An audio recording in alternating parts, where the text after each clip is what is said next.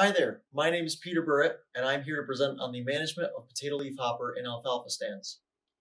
Here we have a little introduction on potato leafhopper. Cornell University considers it one of the most damaging pests to potato leafhopper, pests to alfalfa in New York State.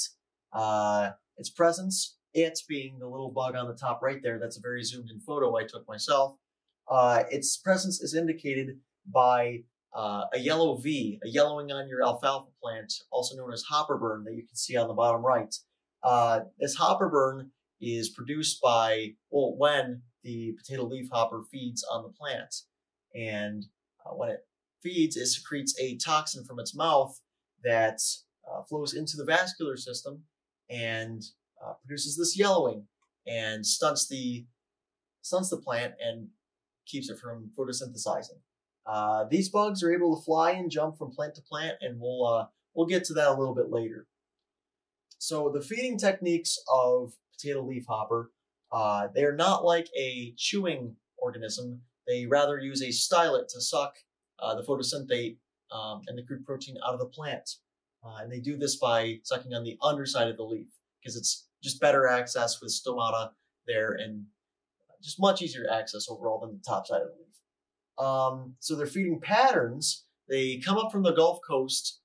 They cannot overwinter in New York State, and they'll come up around mid-May to late June, and it's very difficult to predict when they actually will come up in that range. It really depends on the year and the climate of each year, and we just don't have the resources right now to estimate beforehand whether or not it's going to be a good or bad year in terms of the numbers for potato leafhopper and alfalfa.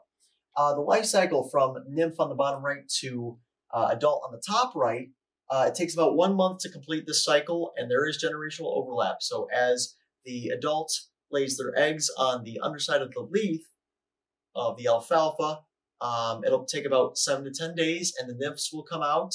And once you see those, it's going to be a problem because you see a lot of nymphs are produced from each generation. And these generations you'll see about 3 to 4 generations per year. So a lot of leafhoppers can come through your alfalfa stands and very quickly too. So you have to have a handle on it. And how do you have a handle on it? You need to do scouting. Here's an excellent graph provided by Cornell University on how to estimate the number of potato leafhoppers to the height of your stand and what's going to be too much in your field. So we see on the left side here, the average stem length of your alfalfa plant. So the first thing you want to do when you get out in your field, and this should be on a weekly basis, you have to be doing this constantly. You want to measure the height of your alfalfa, and depending on the height, you have different thresholds, the amount of leafhoppers you can have before you afford yourself the liberty to take action against those pests. So let's say you have an 8 to 10 inch stand of alfalfa. If you go out, like the guy on the right there is, with your sweep net and you sweep 1, 2, 3, each sweep, you get 1 leafhopper. That means you're at the economic point of injury to your alfalfa. So you have that liberty to go out and maybe apply a pesticide or even decide to cut. Even though this would be a little bit too short, it could be a management strategy. You can use it. It's up to the farmer. And this also applies for any stage. If you're at that 2 leafhopper per sweep mark and you're at 13 inch alfalfa or above that 2 leafhopper per sweep, which is very common, you can spray if you'd like to, or take the risk, and hopefully the populations and the damage won't get too high in your alfalfa. So that's very important to get a handle on potato leafhopper. And their patterns of feeding and damage in your alfalfa fields are very unpredictable, and sometimes they just don't make sense. If you see there's no yellowing, but there's a ton of leafhoppers in your field, that's possible. So you need to get out there. You can't just look at the signs, look at the color. You need to get out there with a sweep net and actually look at it yourself, analyze the data for yourself, and use those that injury analysis provided by Cornell University in that chart. So your proactive strategies for damage control, like I said, weekly scouting, early detection is super important. Planting fields away from each other. In the second slide of this presentation, I said that they can fly and jump. They are not limited to one plant. When they feed on one plant and they say, oh, I'm done with this one, they'll happily go to another one and even to another field. So when you end up maybe cutting or applying a pesticide, they're going to run from that field and they're going to go to more food. So you need to be prepared for them to move. And separating your fields is a great strategy in preventing damage to all of your fields.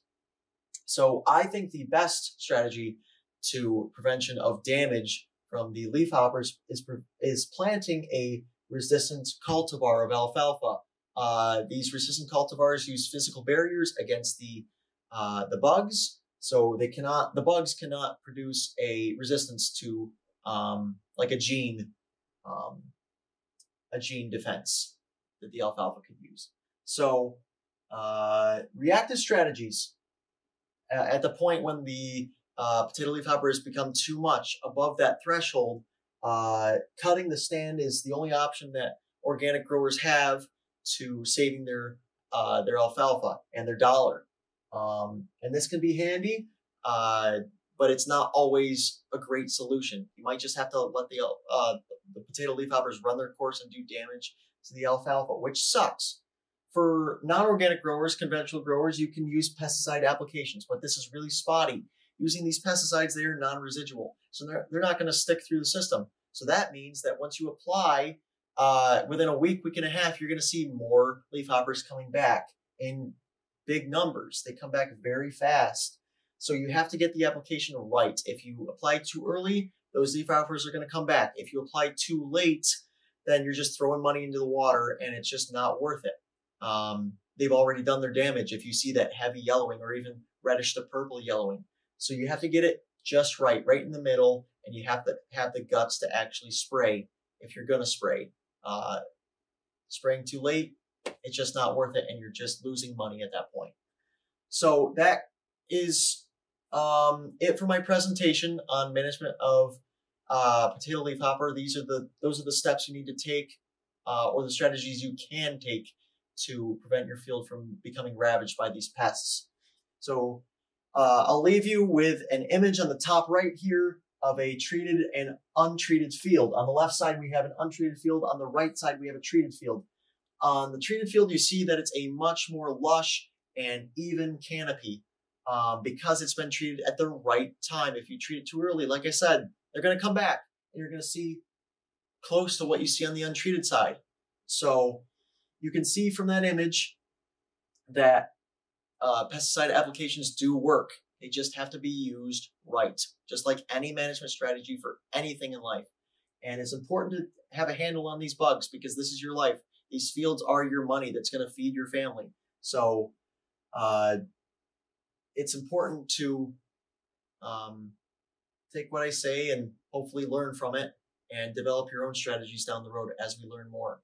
So I thank you for listening, and good luck in the next growing season. Thank you.